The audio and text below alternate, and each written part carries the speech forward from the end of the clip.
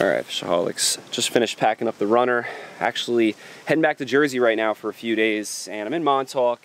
It's about a 3-hour drive straight back, but we're going to take a little bit of a detour, and it's actually Halloween day right now, so happy belated Halloween. And I guess, you know, what we can say is what a beautiful day for Halloween. It's been raining all morning. It's about 9:30. Rained all day yesterday, and it's supposed to rain the rest of the day today. And basically looking at the radar, right now we've got like green screen all the way from PA to Montauk. But what we're going to try and do today is take a little detour, not go straight back. And my original plan was actually fish the North Fork yesterday all day, then crash in the truck and fish the South Shore today, and then be in Jersey tonight. We're just going to wing the South Shore today, scrap the plan for yesterday, and we're just going to see what we catch. I got to be back in Jersey by tomorrow. And I love fishing my way back because there's potential, especially in the fall, when fish are migrating, to catch fish in areas that, say, maybe don't have fish during other times of the season. But since I didn't go to the North Fork yesterday, actually, I did fish yesterday morning here and got on a nice little interesting bite, which I'm going to switch it over and have you guys check that out because I think you find it'll be interesting. But right here, we got a new addition to the arsenal, which we're going to break out once we get out a little bit further west. So once we get out to the South Shore, I'll switch it back, but check out what we caught yesterday morning. All right, so just made it to the beach, and the water's looking really juicy, and we're towards the end of the flood tide, and that's typically when I like to fish the sand beaches, I would say like at a higher water level, so the end of the flood, beginning of the outgoing, and we're just gonna start plugging away, see what we can find. Got a nice trough up ahead of us, which hopefully will have some deeper water closer to shore and have some fish pushing in there, looking for something to eat. All right, so I was here yesterday morning and caught quite a few fish, but the water was a little bit murkier. And we're gonna start off with a Fishaholic finback shad in Wonder Bread and a Fishaholic SNS 1 ounce jig head in Wonder Bread. And we're gonna try it, but being that the water looks a little bit clearer this morning, we might have to switch to a more natural color, but we'll give this a shot.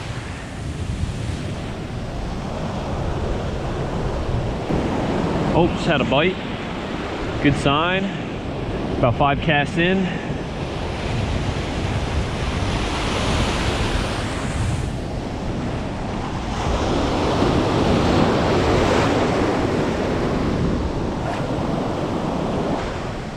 Oh, another bite.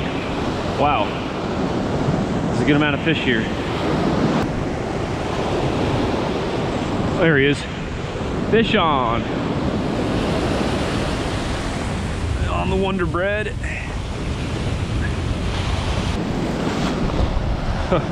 That wave almost like destroyed this fish. Little guy, but it's a fish. And you know, Halloween is tomorrow. I would say, like, over the last couple years, like a week before Halloween, leading up to Halloween, the stripers start to get a little bit smaller out here in Montauk. But, you know, as we get into November, we could possibly see a herring run and maybe get, you know, a bigger concentration of some bigger fish.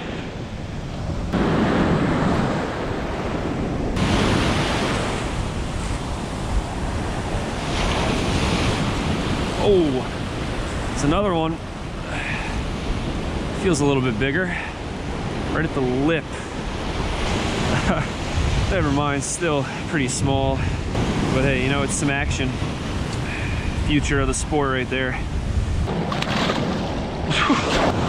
All right, so not too bad. At least we're getting on a bite pretty quick and easy, which I kind of anticipated because yesterday morning I was here fishing with my dad's cousins, Tom and Chip, and all three of us got on a similar bite, relatively easy, mostly small fish, but I caught one fish like 26 inches, which will really be our goal for today, to get something like in the upper 20-inch class, and that'll be considered a big one. There's one. Oh! It's a little bit better. All right, well, it's probably like 23, 24 inches, maybe 25. Definitely getting somewhere. I'm enjoying it. So the setup that I decided to use this morning, I chose to use to keep it nice and sporty in the surf with the smaller fish. And I'm using my 9-foot medium power, moderate fast action St. Croix Triumph surf rod with my Tsunami 5000 Evict with a looser drag just to have some fun. And I'm using about 30-pound Green Moss Power Pro braid as my main line, tied direct to a little barrel swivel, and about a 4-foot section of 40-pound fluorocarbon tied direct to a little tactical angler's clip. And I'm clipping on my Fishaholic Wonderbred finback shad. All right, let's see if anybody else is home. Just saw a seal, believe it or not, which I was really surprised. Usually you don't see too many seals snooping around the ocean beaches, but hopefully he moves on quick. And there he is right there. I hope he doesn't spook the fish away. We were definitely getting on some decent little action, and one seal in cleanish type water can totally ruin a bite.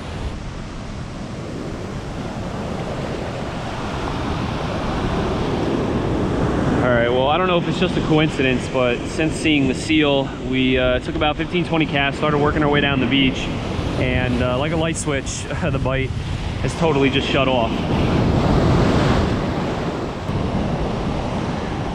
All right, so I'm gonna make a quick little color change and see if that makes a difference. I'm gonna try a little olive over white and silver flake. You can pick these shads up at J&H Tackle or jnh.com. We'll put the link down in the description. All right, that looks good.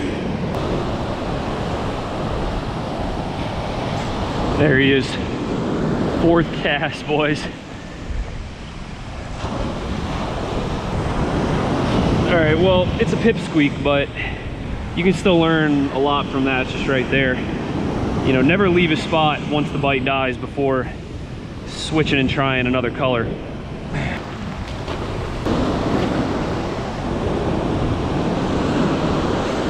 There's another one. Oh. Really cool how I caught this one too. Let me explain after I release them. All right, so I made the cast and I let the shad sink all the way down to the sand, or the bottom. And basically I took like a few cranks with the reel and I could feel this jig just bouncing on that sand like this. So I knew I was right on the sand or really close to it. And then that fish just thumped it and basically picked it up off the bottom. Look at that little baby. Wow.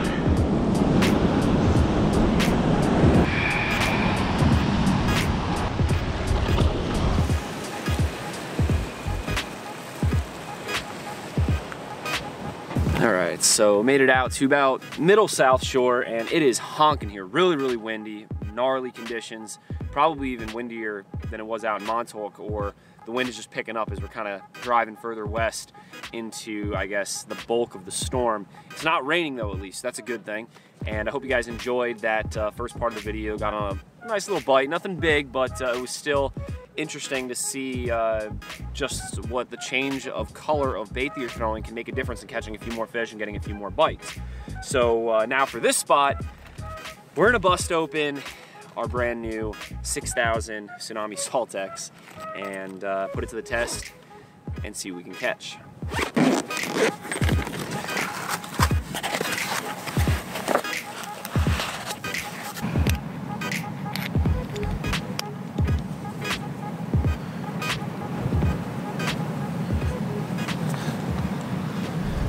We're just about ready for action. I hope you can hear me all right. But we've got the 6000 Saltx paired with the 9-foot Triumph, 30-pound Green Moss Power Pro braid, and about a 4-foot section of 40-pound fluorocarbon leader to a TA clip and an 827 diamond jig with a single hook and a little bucktail hair on there. It's really, really windy out here and gnarly. I guess we're just gonna try our best to start working west and see what's biting. So let's make our first cast with the new 6000 Saltx. I'll let it sink down to the bottom. This ocean is angry today, really angry. And any fish are probably gonna be you know, in this white water, maybe right on the edge of the lip, or they're gonna be sitting close to the sand. Oh, woo! Wow, first cast the clump of weeds.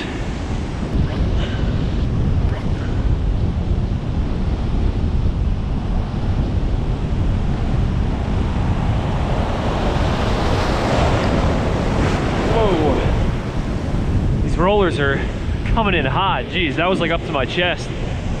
Almost felt like I was gonna get knocked over. And still a lot of weeds. We're gonna make a little move down the beach, maybe like 50 or 100 yards, see if there's less weeds. But the reel is nice. It's really smooth, casting really well. So far, so good. Oh, even worse down here. All right, we're packing it in from this spot. Actually looks like the sun is sneaking through the clouds, or trying to, but to the north of us, it's pretty black. So we've got more rain on the way. Wind is picking up, and it was like unfishable here because of all the weeds, but so far so good. The reel is really smooth on the retrieve, and the bail didn't flip back over when we were launching our Diamonds way out there. And we were getting into definitely a strike zone area in the surf, but just the weeds pile it up on the line, and then it would pile up on the lure. So now all we got to do is test the drag, and hopefully at our next spot, whether we go east a little bit further or west a little bit, we'll find some biters. All right, let's see if the water's any cleaner here and any fishier.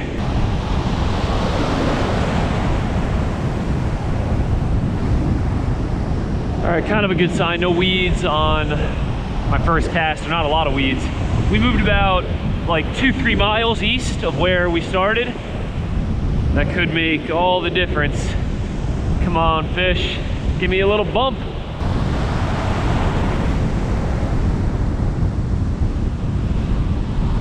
There he is, fish on. Woo! Finally. Just waiting for that first thump.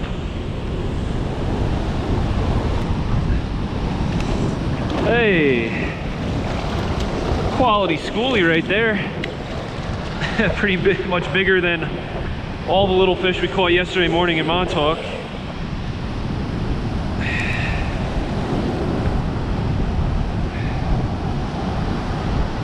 He ate it deep too, way in the back of his throat. But one single hook comes out nice and easy. Send him back on his way. All right, let's do that again.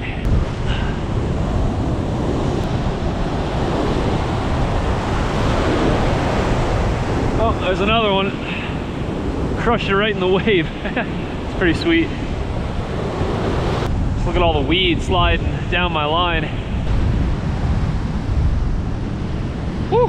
Pipsqueak, holy crap. All right, so I moved down about 100 yards because for whatever reason, it seems like those weeds, I think, that were further west where we started at our first spot are pushing down the beach. Like where we caught those 2 fish is like unfishable now, just so much weed. But over here it looks a lot cleaner, and I'm only 100 yards to the east, so we'll try it, and I guess just keep moving east if we have to stay in the clean water.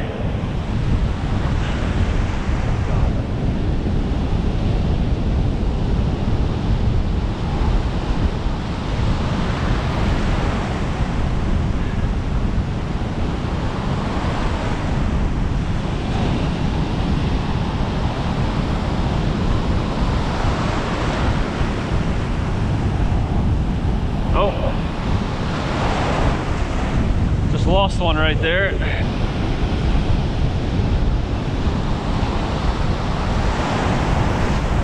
another one. All right, so it helped out making a little bit of an adjustment.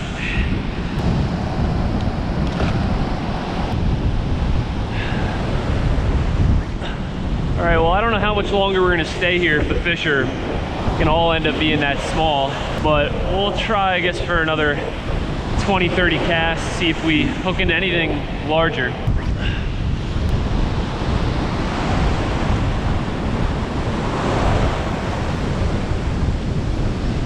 Whoa, that was a hard hit. Jeez. crushed it. A little bit bigger one. There he goes.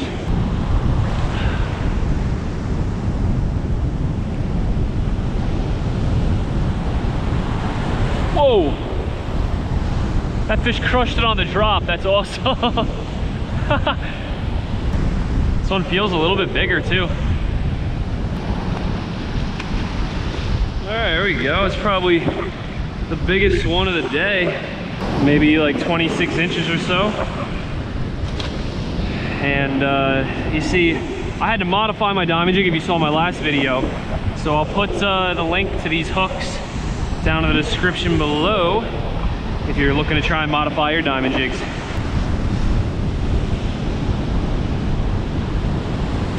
So you see, I didn't need much distance to catch this little guy, but the larger size schoolies, whew, I've been needing to cast way out there, and it seems like I'm getting the larger bites on the end of the cast.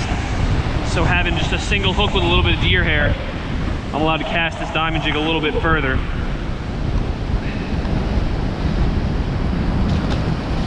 Just dunked the Saltx really nice in a sandy wave. All right, that was like a pretty good dunk, and the reel still feels really smooth.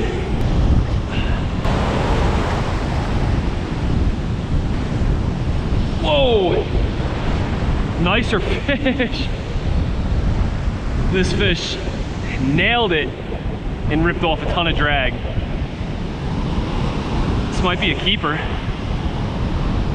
or just use the power of the wave to pull hard. It's hard to tell sometimes. That was sick though, really fun. Oh, I gotta keep him on there. What, are you kidding me? This fish pulled like a 30-incher using the wave for some power. Just a gorgeous fish. I love when they're colored like this. They even have like a purple kind of like hue to them when they're this color. All right, Fishaholics, we're back in the studio, aka my truck.